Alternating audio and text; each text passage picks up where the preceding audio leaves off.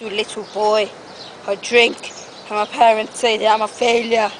They always wanted me to become a scientist, but I hate science. I want to kill one of them one day. I want to kill him! Ah! Boy, do you know how the universe was made? Do you? No. Well, you don't.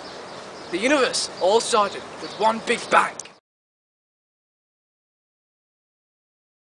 The Big Bang is an effort to explain what happened at the very beginning of the universe and how it was created. At the beginning, it was packed into a tiny bubble. This bubble had an infinite density. It was really small and really hot. It was called a singularity. But then, some 13.7 billion years ago, it exploded.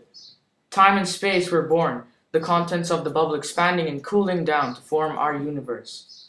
In 1929, Edwin Hubble discovered that our universe is still expanding to this day. The fact that our expanding universe with its galaxies began as an infinitesimal singularity is the Big Bang theory. But now, let's take a closer look. At 10 to the power of minus 43 seconds, the cosmos goes through a superfast inflation, expanding from an atom to the size of a grapefruit. At 10 to the power of minus 6 seconds, the cosmos rapidly cool to form protons and neutrons. After 300,000 years, atoms are formed, mostly hydrogen and helium. Light is also formed.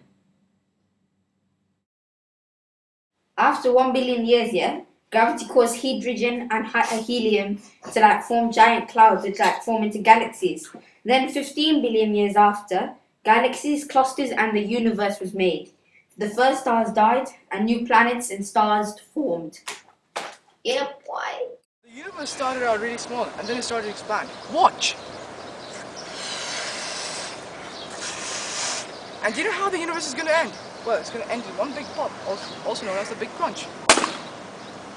What the hell? You said I could pop the balloon! And every time...